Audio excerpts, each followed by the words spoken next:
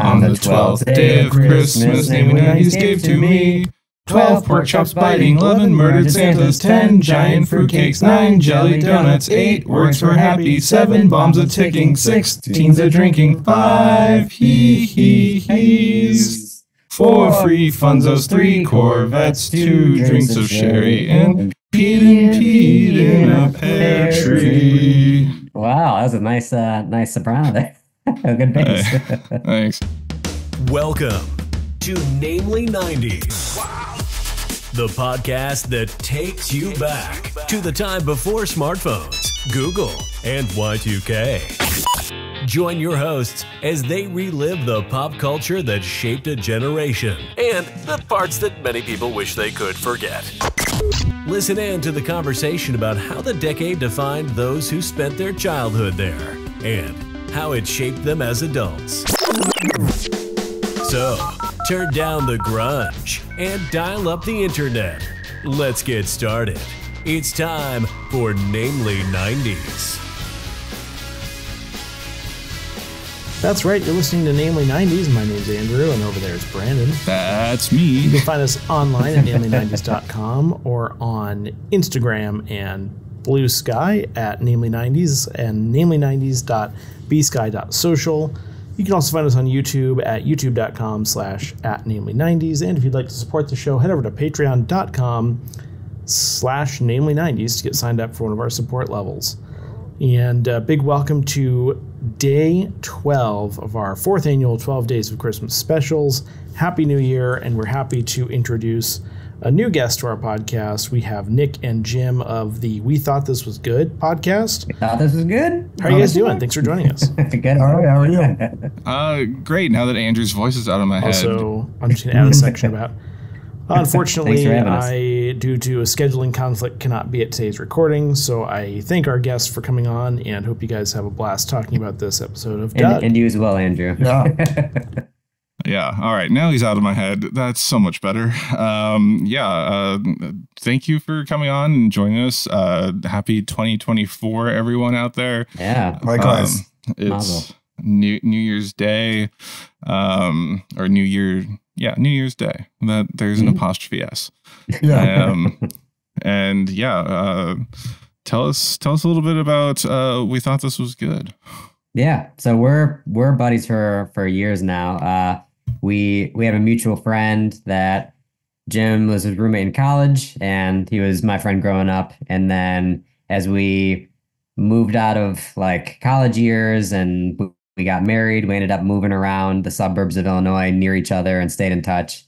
And then as we had kids, we would always talk back and forth about all the movies we watched with our kids, how bad they were, how they were ridiculous. And we ended up getting into a conversation about like, well, here are these crappy movies today. And then we started talking about, the movies we grew up on, those are the good ones. And then we started revisiting them. We're like, maybe these ones aren't even all that great either. So then we started joking about, that'd be funny to listen to. Like, here's some dads, or here are parents that actually rewatch the movies that they loved and see if they even held up. And I had a music podcast for years, and I was like, well, I still have some equipment. Like, I kind of know how to do it. And we just knocked it around and started recording them, and just that's how it came to life. That's awesome. I feel like Andrew would have been better equipped to interview you guys. He's of the two of us, he's the better interviewer, and also he's a dad as well, so I'm sure he can relate to throwing a podcast together. Yeah, definitely.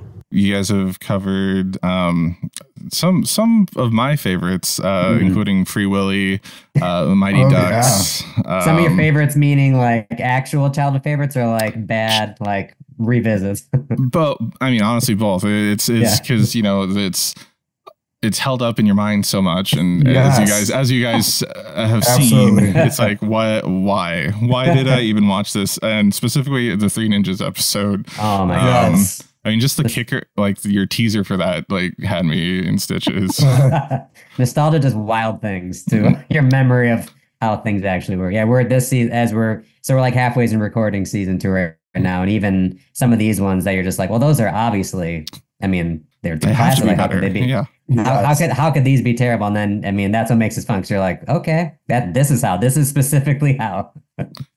Like some of my favorite ones are the sports ones, because like where I'll just think of the top of the iceberg. I will enjoy Jim getting so upset over the nitty gritty of like the baseball stats or any of the things that I'm just like, stuff that I didn't even consider being annoying. And that's where I start to just like unravel. So that worries me. Does that mean The Sandlot is on season 2? So that's funny that you mentioned. It's coming. But I think some stand the test of time. Like Home Alone, Sandlot. I think there are some that are going to be good and going to hold up. And then others that I think we were questioning, like Angels in the Outfield, oh no, which is like unanimously agreed as a classic. JGL, man. Yes. How can you go wrong? Everyone, Matthew McConaughey, like that movie is stacked. Adrian Brody. And then we could not find it anywhere. And then we're wondering if there's a reason why. Yeah. Well, we're like, it's Disney, so this surely should be on Disney Plus. Right. Like, okay, it's not. We both had to get it from the library. And even the librarians are like, oh, that's a classic. And when we watched it, we were kind of mortified. And they never made it back to the library? Just went right into the incinerator. But yes, The Sandlot is coming. Yeah. Okay. Yeah. So on your Instagram, you have like some blurry teaser photos of what's coming up in season 2. And like some of them I recognize, and the other ones are like, I don't think I know what that one is. Right. So yeah. Well, we've taken suggestions from people too that are like, oh, you have to watch this, and we've never heard of it. Yeah. Or like there are some movies where both of us have watched and remember watching a lot as kids. Some that like one of us watched and the other has never seen. So those are the fun ones where like one of us is in love with it and the other's like, what in the hell is this thing? Those are kind of the fun ones. Yeah. See, Andrew and I have that same thing, except I've seen everything and he's seen nothing. Yes. And he will be adamantly not watching anything that he doesn't already like. But you know, that's just me throwing shade at him since he's not here. Rookie of the Year. You guys did Rookie of the Year too. Rookie of the Year. Yep. Another one. Like, haven't seen it in over 30 years, but I'm pretty sure I liked it. That's like that's kind of like the pocket for this podcast. It's just like, oh, I mean, I remember liking it. It's been a while, and I mean, sure. I mean, I don't remember it being bad, and then. Yeah, the next one we're recording as a little, you know, we've obviously given our little sneak peeks as to what we're doing, but the next one we're recording this week is Ladybugs, and there's just no way that holds up. Like before we even started recording season 2, I was like, I'm gonna enjoy recording all of them. I'm bookmarking that one. That one's gonna be a nightmare. I don't think I recall Ladybugs. Rodney Dangerfield's a coach, and Jonathan Brandis has a dress up like a girl. Yes, exactly. Yep. Exactly. Now I remember. Yes. Yeah, there it is. Yeah. No way it holds up. And it's PG-13. That's what Jim was saying. He's like, I don't think we've done a PG-13 this year. I was like, oh boy. And a 1990s PG-13 is gonna be brutal. So when does season 2 drop? Do you guys have a tentative? Yeah, so we can tell you. It's actually, I was gonna post some this week, but January 8th. So awesome. we're about recorded. We've recorded like half the season, almost edited all of them, and January 8th we'll put up the first one. So yeah, we're excited. They've been fun. That's awesome. So that's a week away from when this drops. Right. Perfect timing. Did I already ask this? This seems to be my arc this year for the fourth year of our 12 Days of Christmas specials. I keep asking questions, then immediately forgetting that I asked them. But did I already ask? Do you have a favorite from an episode coming up, or can you tease something? I guess you just teased some stuff, but I don't know if there's any favorites you have. I mean, I'm already looking forward to Ladybugs. We haven't recorded yet, but Little Giants, that was a fun one. I like that one. Some jokes that I don't remember being so prevalent throughout the movie, but that was another one. Like Little Giants, that's a classic, and we're like Rick Moranis, right? Yeah, I mean, and that was our second Rick Moranis one this year, so we're like, you know, we'll take all the Rick Moranis we can get. But that was one I had fun doing. I don't know if you had a favorite from this year. Nothing yet. I think I'm bracing myself for Ladybugs. We watched Little Rascals, and my kids had found that on Netflix not too long ago. And I was just like, damn, this movie holds up so well. It's exactly as you remember it, and it delivers. So I think as far as like movies that were exactly how I remembered it to be, that's been the most on the nose so far. I will have to listen to that episode because I did something on Little Rascals at some point for Namely 90s, and nice. I only watched like the clip of Alfalfa's like hair the springing boner. up. Yes, the boner hair. Yeah. So it is surprising. Like you said, we've both kind of seen it recently, but it's even still surprising like how good it is, like how well it holds up and how adorable the kids are. It's like, damn it, this movie's got so much charm to it. Like it was really good. The critics absolutely roasted it, which is another fun. We're just slowly bubbling with hate over Ebert's or Siskel's reviews. Just for every kids movie, it's just two grown men who hate every kids movie. that's and we're fair. Two grown men hating them for hating it. So it's a good relationship we have going. That's fair. Yeah, I recently saw, I think it was Ebert's review of Home Alone.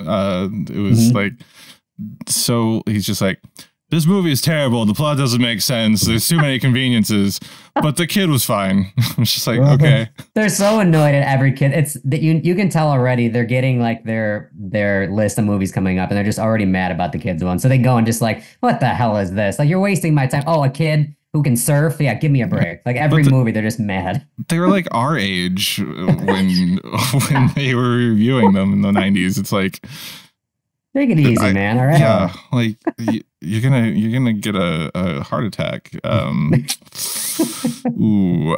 Yeah. So, can you let listeners know where to find you guys? Yeah. So, for the interweb users, we've got wethoughtthiswasgood.com. Otherwise, we're on Instagram at wethoughtthiswasgood. We have a Facebook page, and I think we're on YouTube, and our first season was just the audio podcast, but now for the second season we'll have video too. Nice. So YouTube, and then Apple, Spotify, wherever you get your podcast. Oh, wow. Is there anything, because again, I'm not the best of our interviewers, anything that I didn't ask that you want to tell our listeners about your podcast or anything in general? Take the platform to just go on a rant about freeing whales and or. I think everyone should take this opportunity, not even because of our podcast, but just to revisit some of your childhood favorites and just see if they hold up. I love that you guys are doing like everything 90s because I think there is such a pure nostalgia for that time frame, and I don't know why it's 90s specific. Because I don't know what year you were born in, but we were born mid 80s. Yeah. But I still fully identify as like a 90s kid. Right. And so to see some of that stuff coming back, even like the Furby being remade or like all of these things that are trickling back into pop culture again is wild to see. Why and how is the Furby Yes, back? Exactly. And man, I know the Furby does not hold up because my daughter got one at a garage sale and it is a nightmare. It never shuts the fuck up. It is constantly jabbering. Well, it's I don't know if it's like the brand new one, but it's at least from like a few years ago, and it never shuts the fuck up. It's terrible. Do not. Some things are not meant to be brought back. And it's weird how it just turns on without the batteries on. Exactly. Yeah. And that's what she said. So she gets freaked out. And we're like, it's okay. All right. Let's into the garbage with it. Back from whence you came. Yeah, you just need to find. Well, I mean, you gotta. Do you have an incinerator in your house like Kevin McAllister had? I need to get one. Well, we're not too far from the Home Alone house. It's in Winnetka, so we'll just have to take a drive down there and see if they'll let us use it. That's what I was thinking. Cool. Well, I was born in '89. Andrew was born in '88. So we were kids. We were children when in the '90s, which we came back to it because we were like, he's a veterinarian, I'm a winemaker, and it was just like we have nothing in common anymore. So let's go back to our childhood. Right. Why not? Yeah. So to look at it from that perspective, learn more about what we weren't really cognizant about. And, now it's just a lot of me talking about Power Rangers for some reason. Yeah, that's fine. That's fine. And speaking of things from my childhood, Doug, one of the first 3 Nicktoons, I believe, we brought you on to talk about the season 4, episode 10 episode Doug's Christmas Story, which is one of the final one of the Nickelodeon run. Wow. I saw that when I was looking at the information. I was like, is this the end of the show? It's like pretty much right at the end. Yeah. So this iteration of the show, I think they ran for 2 or 3 more seasons on ABC as Doug. Did not know that. I think he graduated to high school or later middle school. Excuse me. Or maybe they consider the later seasons part of the same show, but it was different. It just wasn't right. Yeah. But what are your memories of the show? Doug and Rugrats were like my 1A and 1B, I think, for cartoons. Absolutely solid. And Doug I haven't seen in probably 25 years. Yeah. Rugrats, I just saw reruns of recently, and to me that still holds up. Yeah. But this was the first Doug episode I've seen in decades. Yeah. So it was wild. I mean, I think Doug's voice wasn't what I remembered to be exactly. I wrote down, when I was watching, I was like, that's Fry. That's Fry from Futurama. Like immediately, like my mind jumped to Fry. It is Billy West. Yeah. And that's how I was like, well, let me look this up. And I was like, oh yeah, okay. He does everyone's voices. But immediately I was like, sounds kind of like Fry to me. Wow. Over my head during the rewatch. I didn't even think about that. Yeah. And for those that don't know, Doug is an animated television series and sitcom created by Jim Jenkins, produced by Jumbo Pictures from 1991. And here it says to 99 on Nickelodeon and ABC. Like we were saying, the first 4 seasons was on Nickelodeon. That's where Doug's voice was Billy West. And then once it moved to ABC/Disney, he was voiced by Thomas McHugh, I think. The voice did not sound as good as Billy West. No. It's never as good as it was. And the show revolves around Doug Funny, an 11-year-old boy who wants to be another face in the crowd, but by possessing a vivid imagination and strong sense of right and wrong, he is more likely to stand out. This is Wikipedia's description of the show. He keeps a journal, which he treats as an autobiography, and records his experiences over the series. And it's him and his family. They move to Bluffington, which is the town that they live in. Not in any specific state, but it's loosely based off of Richmond, Virginia, where the creator was raised. Yes. But yeah, it's just kids' everyday life, and he has a vivid imagination, a bully, a girl next door that he's in love with, and a best friend named Skeeter, and a dog named Porkchop, and a bitch of a sister named Judy. And we were all in love with Patty Mayonnaise. I don't care who you were. Everyone had a crush on Patty Mayonnaise. I had a crush on Patty Mayonnaise. And everyone hated Roger Klotz. He was getting under everyone's skin. And I will say, of this episode, I was surprised I didn't get one Roger Klotz appearance. It was a little, it kind of like bummed me about it. I was waiting for him to come in and ruin the day. And I was like, oh, all right, I guess no, we're not getting Roger. Yeah, he didn't even show up in the background. No, not at all.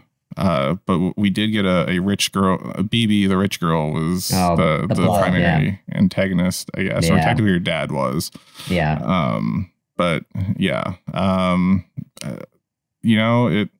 I also liked Judy. She as the drama over dramatic older sister.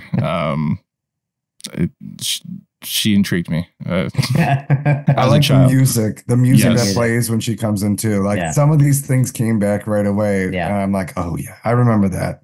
Well, even I was talking to Jim, even watching this episode, I was like, is this how fast this show always used to move? Like for whatever reason, it felt like it was just like cruising. Like, like it was the beginning, then the next thing, all of a sudden it was the end. And I know it's it's only half hour, but I was like, man, I'm used to these slower movies that drag a bit. Like this is flying. Yeah, without those commercial interruptions, it's just it's done. That's true. That's true. Yeah. And then Andrew had a thing on Doug, which I will insert right now and just pause the video as we stare at the screen. And thank you, Andrew, for those words of wisdom about Doug. Should we get into the episode? Yeah, let's do it. All right. Doug's Christmas Story. They're playing hockey, as you do in colder states. I guess you guys might be more familiar with this than I. They're playing ice on a frozen lake, pond even, and BB, like an idiot, is trying to go get their pine cone hockey puck by the ice that has already, it's thin ice. There's a thin ice sign. It just fallen through the water. And like there's very clearly a hole where she's going to walk over to and fall into. Right. Not a problem with that. Yeah. Pork Chop as Doug's dog, who is almost smarter than I would say the majority of the town, comes running up, tries to stop her, but since he's a dog, is only capable of doing charades. And being a rich girl, she doesn't have time for a dog like that, and moves past him. So he bites her, so she won't fall in. He bites her and drags her back away from the edge of the hole, so she won't fall into the ice. BB starts howling in pain. The random green kid, that sounds racist, is like, I saw everything. Pork Chop bit her like a madman. That's how the episode starts. And it was a hell of a cold open. We didn't even get to the title card. I said Pork Chop's already committing assault. Like we had to get to a title first. Let's set the stage. Right. And what a theme song. So good. It's top. Yep. Top and the five. animation with like the line and the lasso and all so that good. is spot on. Brings you right back. Before we go any further, I do have to say I do remember they had like a couple songs, not in this episode, but just like in general, they had like the episode where they were like in those giant suits, like the big think heads? big, yes, like the talking heads, and like they had drumming on a trash can. Oh my god, banging that street light. Absolute classic. Yeah, and then Killer Tofu. Yep. Yes, Killer Tofu. Still bangs. Oh yeah. Yeah. Couldn't get through this episode without saying that. No. Was it the Beats? Is that their name? The Beats. Yeah.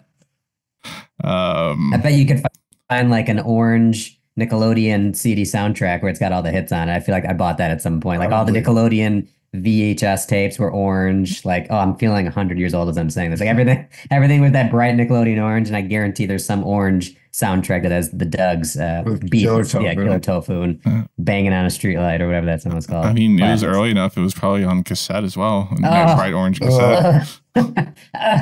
I'll only be 82. I know. I mean, I had the Rugrats the movie soundtrack on CD. That had that song with was it Maya and Blackstreet, the one where they're like the music video where they're jumping around. Take me there. I want to go there. Yeah. Yep. See, some classics never go out of style. It's still stuck in my head. It might also be because I listened to that song on repeat for at least a month. All right. Let's see. Doug takes Pork Chop home, starts yelling at him for biting BB, and is like, yeah, I guess you probably just wanted to play or something, but you're not supposed to bite anyone. And Pork Chop tries to, again, explain it with charades, what he did. And Doug's like, this isn't funny. What are you doing?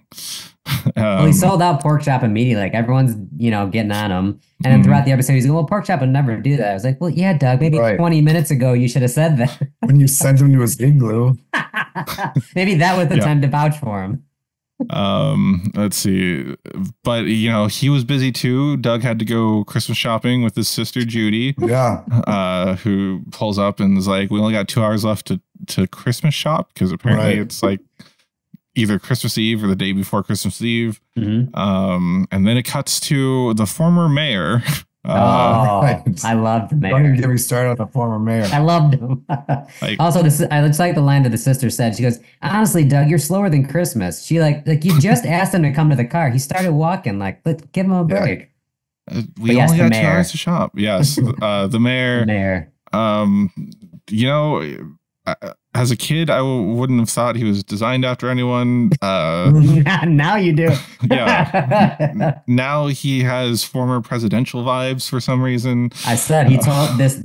His story was foretold. Donald Trump was foretold in the Doug in the Doug cartoons. So crazy. And then it's like I didn't even remember that he wasn't mayor anymore. No. Yeah. It's so like on the nose that you would think that they made it recently. You're like, I actually stood there for a second watch. I was like, oh. And he has a button that says re-elect. And so like it's way unclear. Yeah.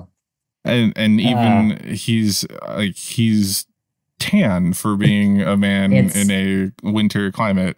It all checks out. It all checks out. It's insane. And then someone calls into the show and tells him about the dog attack, the port girl that was attacked. And then we get and then he clearly is about to raise the alarms, and the current mayor is out of town, who I think I put together was Mr. Dink's wife. Oh, sad. I missed that. Because she was also out of town, and I'm pretty sure they said it was Mayor Tippy. That's good. Good detective work. Yes. Yeah. I didn't Google it, which is probably like the smarter thing to do. No. But yeah, I vaguely remember her becoming mayor at some point. But yes, since she's out of town, apparently he's able to just rally the troops, and he's mayor now. Yeah. Acting mayor. That's how it works, right? I said, how small is Bluffington? Like that, the dog bite happened, and not only does the whole town know, we're calling into the radio station, the mayor's on it. Like this is a real small town. Former mayor, current mayor. I saw some trivia about the Dinks, which I didn't know before. Incredible. And if you guys knew this, it absolutely blows my mind. But that DINK is an acronym. No. And it stands for Double Income No Kids. Oh, that's right. Yeah. Wow. Did you know that? I did wow. Yeah. Good research on but I guys. completely forgot. So just that they had a lot of money, and I'm like, I mean, there's no way that would have even come across. Now, as a 12-year-old, I can. Right. May I note? Yeah. No, that's something I learned, I think, in my 20s, and then I erased by the time I got to my 30s. Good call. And how do you guys feel about that as parents? I mean, it seems pretty spot on. Dink seems pretty happy for not having kids and a lot of money. Like, it seems like he did it, right? Fair. I have 2 kids and no money, so I don't know. I guess there's an acronym for that somewhere, but it's not as snappy as Dink. No. We could try to make one that is more snappy. But first, Doug and Judy, Christmas shopping. Judy is they're looking for golf clubs for their dad. Correct. Judy's looking at a 9-iron, but they can't find one. They make a joke. She makes a joke about getting 3 3-irons, and then eventually gets a 2 and a 7-iron because they're cheaper. That checks out. I don't know how 2 clubs is cheaper than 1 though. I mean the math's not adding up there. As a bad golfer myself, I don't see that working out. Yeah. If you got a 2 and a 7-iron for the price of a 9-iron, that's a good deal. Yeah, or the price of 3 9-iron or 3 3-irons. That's interesting. Doug gets a hat for pork chop, and then by the time they get home, the fake former mayor takes over for the real mayor, who is on vacation, like I just said, and they're hauling pork chop away by the police. Prison. Yeah, I guess. I didn't realize that part of the story was that he was going to get put down, and I was like, oh yeah, this is getting dark. Yeah. Oh yeah. Like 90s cartoons didn't fuck around. Like it wasn't he's off to jail. It was, we'll actually be putting him to death. So swallow that. I mean, that's another reason why I put this on the list is because Andrew, who again isn't here, veterinarian. So Andrew, your thoughts? Does this ring true? Yeah, I'm sure. Are you putting down? He would have weighed in on that. And then Judy, so they're having like a family meeting after pork chop gets hauled away and trying to figure out what to do. And Judy gets off the line. It's always the quiet ones, which I laughed at. Yeah, that was a good little tip of the hat. Yeah. Mr. Bluff is going to is pressing charges against pork chop and by proxy Doug, I guess. Yeah, I didn't understand that part. It seemed odd. Doug's parents' plan is to get a petition and have everyone sign it and saying pork chop is a good dog. Again, like a day before Christmas, because pork chop is scheduled to be executed on Christmas Eve. You know, when you kill dogs who've done one bad thing and they bit one person. After, of course, a trial in court for the dog, because every dog has his day. I wanted to go on a whole sidebar.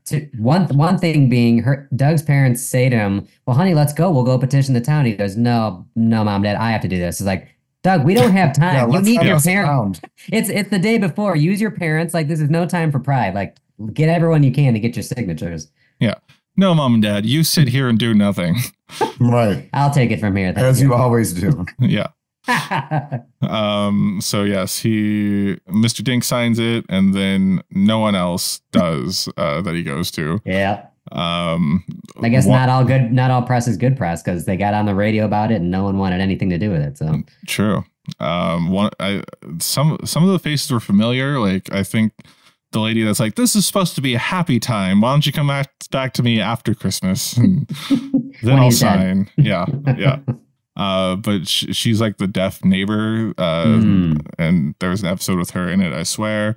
Doug stops and watches a reenactment on a show. They already have like a crime solver style reenactment. The reenactment was excellent. The woman's just violently thrown around by the dog. That's how I remember it. Yeah. Doug might have been there and been like, I remember things differently, but no, that was pretty much how they animated it, right? He runs into Mr. Bluff at the hospital because he tries to see BB, and Mr. Bluff blocks him from going in the room. And as he's leaving, he's just like, I don't like dogs. They don't have any money. They don't know what money is. That's what I wrote down in my notes. Yeah. I was like, that's tough but fair. If you're not going to like dogs, I guess one of the reasons they don't have holds up. the reason sound. But also, like, rich white guy coded, that does sound a little, it could be something else that he's talking about. And then he tells Doug to get a new best friend. After Doug's like, he's my best friend, sir. Get a new one after I kill this one. Yep. Yeah, as you do. Yeah. So then Doug turns to the only people that he can, the people in his head. Quail Man, the whole gang's there. Quail Man, Smash Adams, which is his Bond persona, and I don't, like I said, I didn't Google anything because I don't remember what his Indiana Jones persona is. I don't even know. Yeah. But I did see one of the fun facts was this is, I think, one of or the only episode where all of his personas are together. Yeah, we're all I think the so. same. The brain trust. Yeah. The collective. And he wants them to help get Pork Chop back in his head. So they cut to black, which would be a time for a commercial. And then when it comes back, they try to help him. I think the James Bond persona is like, you should find someone that does gadgets in the real world. And he shows up at the twins. Forgot about the twins. Yeah, I did too. The creepy twins. Yeah. But in all fairness, not to keep harkening back to our podcast, there are so many movies that we've now gone through that there's always a friend or somebody who's got like a secret lab or like all this equipment. We're always like, where did this come from? Where do they have the funding for this? The man in the chair. Oh yeah, exploding cherries. Like, you should be putting this to better use somewhere else. If it's a 90s show or cartoon or movie, somebody's doing science experiments somewhere, and we're gonna go hang out with them at some point because we're gonna need their help. And they're not like a main part of your friend group. They're the ones that you turn to when you're like, oh, I actually need something from you. We're coming to use you again. You know why we're here. Come on, let's get this over with. And so they're like, we've combined all of our weapon tech with our father's bakery items. Just like, and Doug's like, his plan is to sneak into the pound and rescue Pork Chop. And he's like, I don't want to kill anyone. I don't think he says that exactly. I think he says I don't want to hurt anyone, but they're just like, oh, and then just move everything off of the table except for their smoke bomb. That's no fun. Cupcake. Yeah. Which, in all fairness, once someone the cop puts in his mouth, you probably killed him now. So one thing that you chose to not kill someone with, you probably killed somebody. So. Smoke bombs still explode. They are bombs. And of course, immediately in the next scene at the dog pound, there's a giant sign that says no cupcakes allowed. Yes. That was the only pastry. You couldn't have brought anything else. A donut. Yeah, bring in a croissant, anything you please, but not be damned if you bring a cupcake. And he's also brought Skeeter along, who he has fake being sick, even though that doesn't matter anyways, because the guy gets a phone call. No. Yeah. But I will say the Skeeter best friend imprinted on my mind to where if anyone was anyone's best friend in the 90s, you were Skeeter. Like, if I didn't know your name, that was your buddy Skeeter. Like, this show had a stranglehold on the best friend Skeeter title. Fair. And so Doug sneaks through the different layers of dog penitentiary, finds Porkchop in the very, very bad dog wing under maximum security. That was like Hannibal Lecter in Silence of the Lambs when they have him in like the glass cage. But yeah, the guy eats the smoke bomb cupcake. Should have died. He just has smoke pouring out of his ears, which again, probably should have died. And then they catch Doug before he can even talk to Porkchop. So Doug, sad, thinks back to his one of his first Christmases where he got Porkchop, and then gets again super sad, as you guys are saying. Nicktoons go hard. He thinks about how Porkchop will be dead. Nickelodeon, we did not have to go. We did not have to do it so dirty. There's a full-on tombstone and like a Scrooge-esque. And it's raining. Yeah. See, people complain about Pixar these days. It didn't start with Pixar. Let's go back to the 90s, where cartoons were killing off your favorite loved ones. So Doug. Oh, and after this horrible morbid image of his dead dog, we get to the trial. They have a dog psychologist who run of the mill. You can find him everywhere. His eyes are close together. Looks angry. Checks out. Another reason why I wanted Andrew here for this one. And then Doug finally figures out through charades, finally, that Porkchop wants him to go to the pond but then BB comes in with a cast and her wheelchair, and she's put on the stand to say that she was injured by the dog. And everyone's like, oh my God. Even though BB is trying to help out. Like she was like, but it wasn't that bad. And then her lawyer just shuts her up immediately. I just like how Doug got upset and he's like, let's go to the lake. And then the judge says, we can't, it's Christmas Eve. I was like, you decided to have the trial. It's already inconvenient. Like, what are we talking about? And it was immediate. Like it's the next day. And yeah. The judge was like, does anyone here speak dog? How are we going to know what the dog's saying? Come on, judge. Yeah.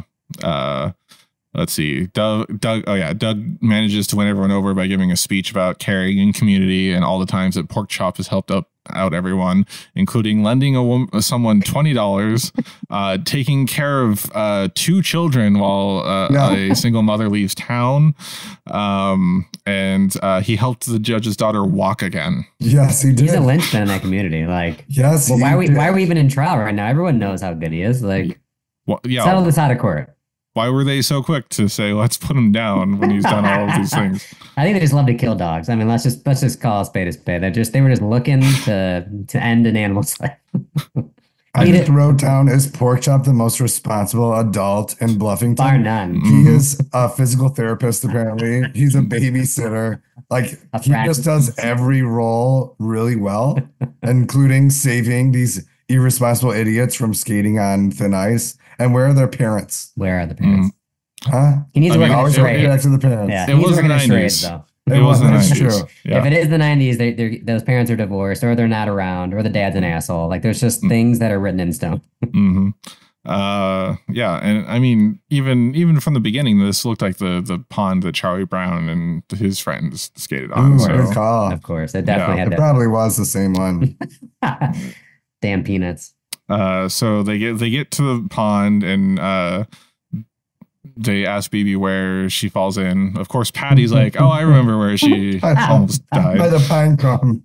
Yeah, by the pine, because the single pine cone's still there. You know, the pine cone. Because it's the one we have. Yeah, it's not like we're playing hockey with a rich woman. I said it was criminal that it took 19 and a half minutes for us to get Patty Mayonnaise. I was like, how is it taking this long to get our secondary character? That's no Skeeter and barely any Patty. Criminal. And yeah, I think she has 2 lines. One is, "There's the pine cone." Pine cone. And Porkchop must have been trying to save her. Voice of reason, Patty Mayonnaise. So Baby goes over in his crutches on the ice, and then no one stops. And then they let her fall in. Yeah. Not even just a person walking out there, but a person on crutches going on the ice, just like, let's just see how this. Hold on, let's see how this plays out. Yeah. Well, they're all so excited because Porkchop's like the only one being like, she can't go out there. Oh my God. And I think Baby's father's like, you see, he's crazy. He's trying to kill her again. Kill this dog now. Yes. And then she falls into the water. Porkchop dives in after her, pulls her out. The small dog rescues got a big heart 12-year-old child wearing a cast, and they both are immediately just given hugs and not blankets. But that's like once they're off the ice too. I don't see anyone moving until like Porkchop drags her to safety. They're all just like standing watching. Dad's just fine with it. Like, all right, well, she fell in. Oh boy. I'll buy a new daughter. Yeah. So Porkchop rescues her, gets exonerated, and then he gets to have Christmas with his family. The Bluffs come over and say, "Can we repay you somehow?" Yeah, and you can. Here's one way. One giant feast for all the dogs at the pound. Porkchop gets them to do a feast for the dogs in the pound, and then the radio mayor gets everyone adopted. Happy ending. Yeah. And as you see the cliches in all of the 90s movies you're going back to, or 90s and 80s movies you're going back to look at, doing all these Christmas episodes, we've come across a bunch of cliches. One of them is ending with a song because you don't know how to just end the episode. Oh, yeah. So it was very Grinch. It felt very Grinchy, like the way they had the table, everyone around it. Like it felt, I was waiting for the room. Like, but no, unfortunately, they do deck the halls and then end with a season's greeting card, like all the ABC shows had, I think, that year, which is weird because this was on Nickelodeon. And just wholesome, just a whole foreshadowing. Exactly. It was only three more episodes. Final thoughts on this episode of Doug? Well, usually so on our podcast we'll have some topics we go through, like things we'll hit, and one of the ones we'll usually get on is problematic. And the one thing I wrote down for problematic was, I don't know that we're going to be putting down Porkchop. We're going to be putting him to death over one bite. Like, for what he's done for this community, maybe we let it slide. Like, let's give him the benefit of the doubt. Think of the bigger picture. And again, this is why I want Andrew here, but I remember hearing something about, once a dog bites, that's like the point where you're like, they can't be trusted anymore. Which I don't think is true, but it might have been something that I heard on this episode. Well, if Porkchop is watching my kids, I'm going to go to bat for him. That's all I'm going to say. Yes. If he loans me $20, I'll make sure to stick up. The bar is low. Yeah.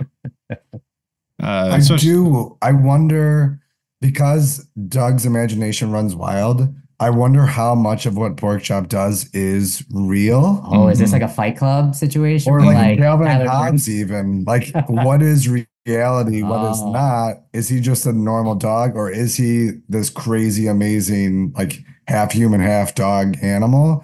Because he does daydream. And then you see like in the pound, there's like cells upon cells upon cells. Sure. And so I just, now looking at it, for this episode, I just don't know what's real. Yeah. I'm trying to question my own identity. Also, there were other dogs that spoke English. Like, they were like, Porkchop that way rough. Yeah. Something's not right about this. This is Doug funny. Yeah, the dogs are pointing. He does seem funny. Yes. Any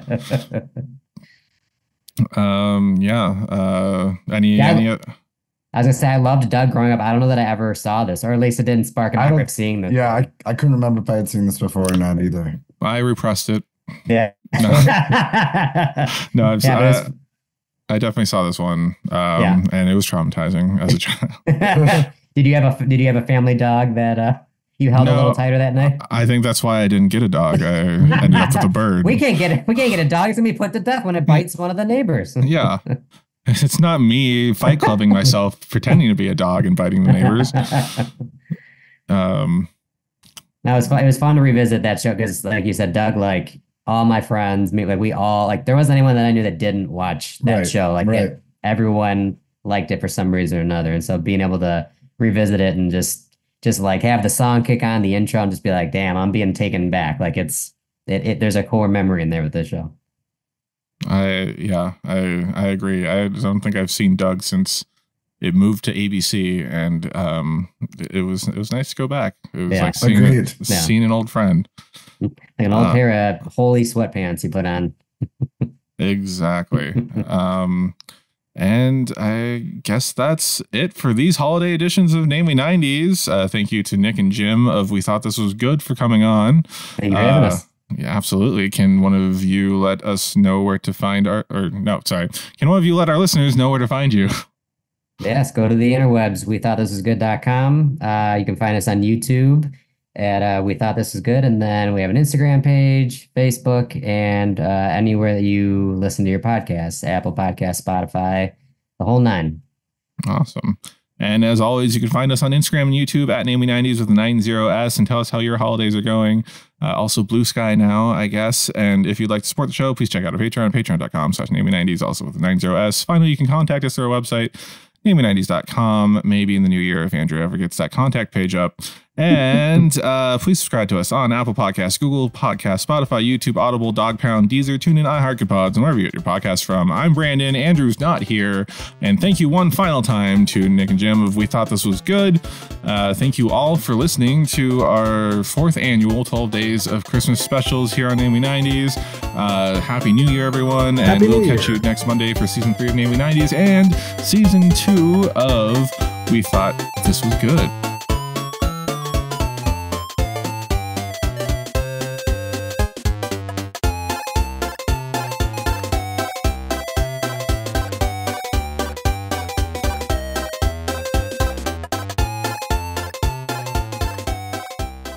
Thanks, guys. Happy New Year. And a partridge in a pear tree.